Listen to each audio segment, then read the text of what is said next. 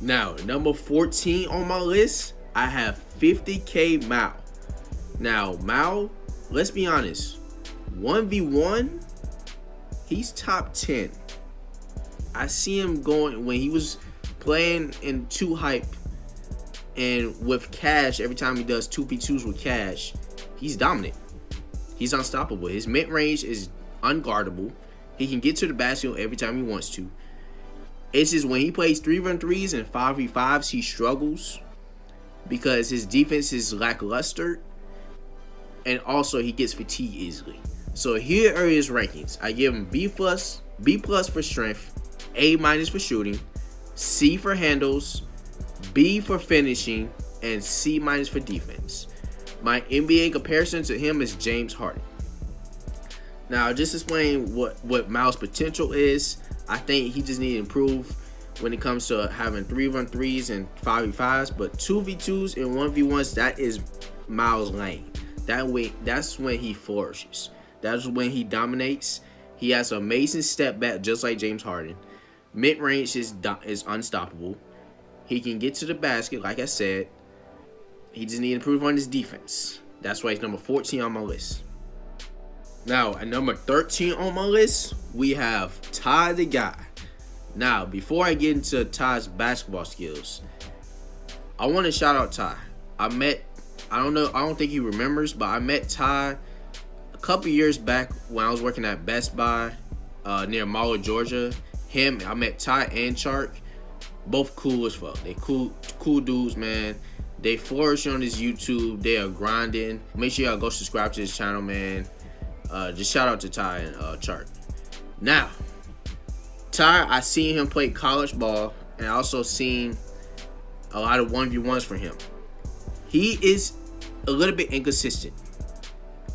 Couple games he'd be really good, and another games he just probably really don't try. So here are his rankings. I give him B- for strength, B- for shooting, C+ for handles, A- for finishing, and B- for defense.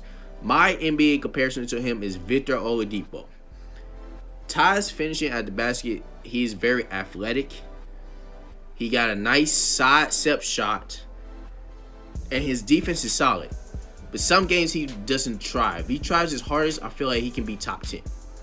But this is why he's number 13 on my list. But again, shout out Ty the Guy. He's a real cool, humble dude, man. Make sure y'all go subscribe to his channel, man. Now, at number 12 on my list, I have Zach TDG. Another member part of 2 hype. Now, Zach, he also played college ball. But right now, I just don't think he's motivated to play basketball like that. I feel like if Zach took basketball a little more serious, he could be top 10, maybe top 5. He has a lot of potential. But here are his rankings. I give him B for strength, B for shooting, B- for handles, B+ for finishing, and C+ for defense. My NBA comparison might be a little weird, but I compare him to prime Joe Johnson. Let me explain this. Zach has a nice step back jump shot. He can also get to the baskets. His handles was pretty good. He's low-key athletic, and his defense is solid. He's pretty strong.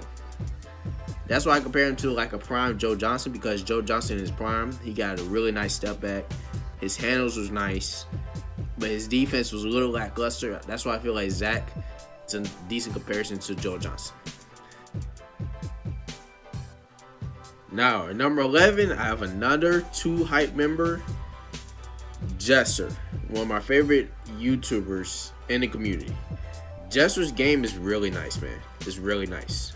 Especially when it comes to 5-on-5s, he's dominant. He's an easy bucket. He's a person you will pick up to get a bucket. Here are my rankings for Jesser. I give him C for strength, A- for shooting, B+ for handles, B for finishing, and C- for defense. My NBA comparison, like everybody else, is Luka Doncic. He definitely resembles Luka, especially defensively. That's what Jesser lacks, is defense. Jesser, honestly, stronger than a lot of people think, but I definitely think he needs to prove in his strength a little bit. But definitely his strength, his defense. He's a good finisher at the basket, and he can shoot. He's definitely a corner specialist for sure.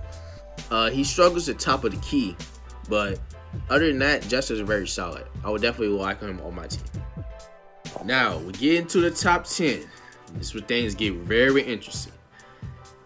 Starting at number 10, we got the one and only Cash Nasty. Now, Cash, one of the strongest people in the YouTube basketball community, and he's a Rough Rider. He's a dog. You need a person like him on your team. Let me explain why I have Cash over Jester. If we drafting a team, any team in the NBA needs a Patrick Beverly, a Ron Artest. You know what I'm saying? They need a dog on their team to get to the championship. And I feel like Cash is that person. So here are his rankings. I give him A+ for strength, C+ for shooting, C for handles, B- for finishing, and A+ for defense. My NBA comparison to him at Cash, I hope you're watching this. I hope you like this comparison. I give you a prime Ron Artest. I went different from everybody else when people saying Patrick Beverly. You're definitely Patrick Beverly. Don't get me wrong. I want to do somebody different and somebody similar at the same time. Prime Ron Artest. Not just the Indiana prime Ron Artest. Also the older Ron Artest when he was on the Lakers, when he helped Kobe get his last ring. Cash is definitely a person, like I said, you need on your team. Hall of Fame intimidator. He gets in your grill. He gets you frustrated. His defense is locked down. You can't get past him. And he also improved with his shooting. He's really improving the shooting game. His handles needs to improve a little bit. His finishing could have been an A- to a B+, but since I guess he's been lifting a lot, he's been missing a lot of layups. That's why I give his finishing B-. So that's why I have Cash at number 10 on my list over Jester. Like everybody else, you'll hate to play against him, but you'll love to have him on your team. Now, at number 9, I have Duke Dennis. Duke is a 2K YouTuber who's been killing the game. Also been killing the game on the basketball court also. Here are his rankings. I give him B+ for strength, A- for shooting, B+ for handles, A+ for finishing, and B+ for defense. My NBA comparison to him is prime T-Mac. Reason why I give him prime T-Mac, he has a really good hustle pull-up. Duke Dennis' hustle pull-up is really nice. He can definitely get to the basket. He has amazing layup package. And also, he got a good dunk package. T-Mac, back in his day, had a great hustle game. Unstoppable scorer. He get to the basket anytime he wants to. Get to the free throw line. And also defend. That's why I compare Duke Dennis to T-Mac. That's why he's number 9 on my list. Just very athletic player. Also shoot. He can also play defense. Can't really do much wrong on the court. Now, at number 8 on my list, we have Trey Good, part of Kid Genius. Now, Trey, 2 years ago, could have been top 5. Trey is elite. Trey can really go. Here are his rankings. I give him B for strength, A for shooting, B+ for handles, A for finishing, and B+ for defense. My NBA comparison to him is prime Brandon Roy. Let me explain. Trey Good has a very good mid-range jump shot, just like Brandon Roy did back in the day. And he is very athletic for his size. And his defense is underrated and very solid. He has nice handle in him. He's really like a slasher guard that gets to the basket anytime he wants to. Playing with Jay Jones, that duel was unstoppable. Brandon Roy, in his prime, had like I said, a great mid-range jump shot, great side step, and also get to the basket. Great. He was just a great guard that injuries derailed his career, unfortunately. I feel like Trey Good, he's just now getting back to basketball, but this is why he's number 8 on my list. Now, number 7 on my list, I have Jeremy Jones. Another member part of King Genius, playing with Trey Good. Jay Jones, his whole game is solid, man. Whole game. Mid-range killer. Used to watch him a lot hooping when he was at SneakerCon. Like, all the videos he was posting, like, back in the day. He was the one that could have really gone. Like, both of them, Trey Good and Jay Jones, could have, like, really gone, like, into the G League. Like, this guy, both of them, but this guy right here is real. Like, here are my rankings for Jay Jones.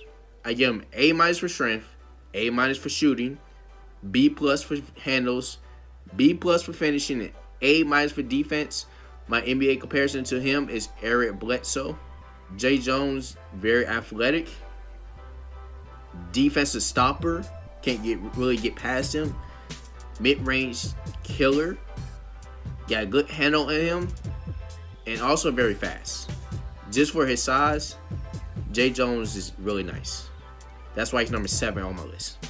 Now, at number 6 on my list, I got Soul Illuminati. Now, Soul Illuminati hasn't really posted much basketball content. If he would have posted a little bit more, he would probably been top 5. Because his skill is there. We seen a couple highlights. We seen a couple clips. We seen him go against Flight. And we also seen him go against Friend Shooter. And also a college basketball hooper. His skill is there. He got a long wingspan. Get to the rim anytime he wants to. He's about 6'6". His jump shot is a shot, but it's butter. He really don't miss. So here are my rankings for Soul Illuminati. Strength, B+. Shooting, A. B for handles, A for finishing, and A for defense. My NBA comparison to him is prime Tayshaun Prince. Soul Illuminati, he got really good defense. Like I said, he got decent, pretty good handles. I see him going against like 3v3s, and I seen like a couple months ago, he put up a clip versus YouTuber on his birthday trying to give him some Gucci's if he would have beat him. First game, he struggled, but second game, he couldn't miss. Like Soul Illuminati, his skill is there. I think he need to play more basketball YouTubers, obviously. He need to put more basketball content out there. Then he'll be probably top 5. But that's why he's number 6 on my list. He's also an ex-college basketball hooper. Now, number 5 on my list, I have one and only DC Heat. Now, I've been following DC Heat for a minute now. I seen his progress a couple years back when he was playing as a nerd and he was dominating people when he was like 15 years old. Now he's like 18, 19, I believe. He's gotten a lot better. So here are my rankings for DC Heat. I give him B- for strength, A for shooting, B- for handles, A for finishing, and B for defense. My NBA comparison to him is Brandon Ingram, just because his improvement. Just like Brandon Ingram, I feel like Brandon Ingram's probably going to win most improved player in the NBA. DC Heat is one of the most improved players in the YouTube community. He just went against Devontae Friga, and he beat him. And Devontae Friga is nice. DC Heat, his size, he used that to his advantage. Got good shooting ability. His finish, he really can finish at the basket now. He got a good dunk package and layup package. His defense is improved, and he's about to be a college basketball hooper. I believe he is now. I'm not sure. I did see a couple clips of him. Other than the Devontae Friga game, he's definitely improved. So that's why he's number 5 on my list. Now, number 4 on my list, I got one and only LSK. Obviously, LSK, his potential is off the roof. It's not because it's height. I'm tired of people saying just because he's 6'10", he's automatically good. No. There's a lot of people also in the NBA that's 7 feet tall that has no skill whatsoever. LSK got skill. So here are my rankings for LSK. I give him B for strength, A- for shooting, B- for handles, A for finishing, and A for defense. Now, my NBA comparison to him is Michael Porter Jr. If y'all remember Michael Porter Jr. back in high school, he was one of the best high school players I ever seen. LSK's potential is just like him. He plays just like him. He finishes at the basket just like him. He shoots like him. If he improves his handle like him, LSK will be so dominant. Obviously, injuries really derail a little bit of his basketball. He still hoops, but not as like he used to. I hope he like this comparison because like Michael Porter Jr. like he's on Denver right now. His best game, he dropped 25 and only missed 2 shots. LSK is like that.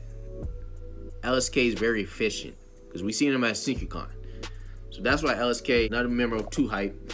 That's why he's number 4 on my list. Now, number 3 on my list, I have T-Jazz. Now, I know many people out there have seen his layups, his crazy layup package, what he's been doing on all the videos.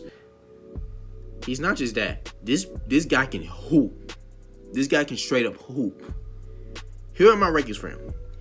Strength, A-, A for shooting, A+ for handles, A+ for finishing, and A- for defense. My NBA comparison to him is obviously Kyrie Irving. T-Jazz, unstoppable at the basket. Let's be honest. You can't, like, he will do any kind of layup package on you. His handles is crazy, but also his shooting is underrated. His mid-range is unstoppable.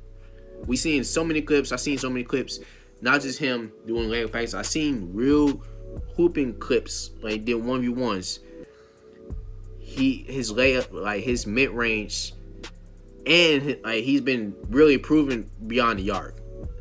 Also, he's very tough. He is a tough opponent to go against, and he can defend. So that's why he's number 3 on my list. T-Jazz can really go. Like he's really trying to get in the league. I believe he can get in the league. Like he has the talent, he has the potential. He just need to flourish. That's why he's number 3 on my list. Now, number 2 on my list, the top 2. A person I just now starting to, watch, like a couple weeks back. I see him going against DC Heat, and I was impressed. And then I kept seeing a lot of other clips of him. I was like, yeah, this dude is real. He's a college basketball hooper, Devontae Freeger. Here are my rankings for him. A for strength, A for shooting, A- for handles, A+ for finishing, A for defense. My NBA comparison to him is Jaylen Brown. The reason why I compare him to Jaylen Brown, he's like a slasher. I was going to compare him to Paul George, like a young Paul George, but I was like, I think Jaylen Brown makes a little more sense just because he's more of a slasher, not really a two-way player, even though Freeger's defense is pretty good. Seeing a couple clips, not just the DC Heat, not just the 1v1s he did, D3 hoopers. I seen his college basketball highlights. He can flat out shoot. He can shoot. He got good finishing ability. Handles is there. And he's very quick. That's the one thing I realized in this game. He is very quick. So that's why he is number 2 on my list. He's another hooper that can really go. That can honestly be on my Nets actual real hooper basketball YouTuber list. Now, the moment y'all been waiting for. At number 1, we got the one and only AJ LaPrey. Now, everybody, let's be honest. Almost everybody know about AJ, man. AJ is not just a shooter. He's not just a shooter. And he can flat out shoot the ball. He's very athletic. You can look at him and think, nah, he's just a shooter. He's not going to do anything else. No, he can hoop. Here are my rankings for AJ. A- for strength, A+ for shooting, A- for handles, A+ for finishing, and A for defense. My NBA comparison to him is a prime Danilo Gallinari. Even a Danilo Gallinari now. Just because I've seen a lot of other people comparing to Klay Thompson. Yeah, he can shoot. He can shoot like him, but he's more athletic than Klay. Danilo Gallinari is athletic, and he can also pass, and he got more size than Klay. That's why I compare him to Gallinari. AJ, he recently just uploaded a clip where he dropped 66 points as like an exhibition game. Like, his shooting is there. Like, his mid-range is unstoppable. His three-point is unstoppable. But he can also boom on you. He can also do a crazy layup package, finish at the basket. He got great handles, and his defense is locked down. So, yeah, man, that is my most realistic top 25 basketball YouTuber list. I hope y'all enjoyed this video. I know it's probably going to be controversial. I know I'm going to get a lot of feedback. I will be dropping the top 10 actual Hooper basketball YouTuber lists of the YouTubers that I excluded from this list. So stay tuned for that. Make sure y'all like, comment, and subscribe, and also turn on post notifications for the next video dropping very soon. And I thank y'all for tuning in for this video, man. It's been your boy Will, and I'm out.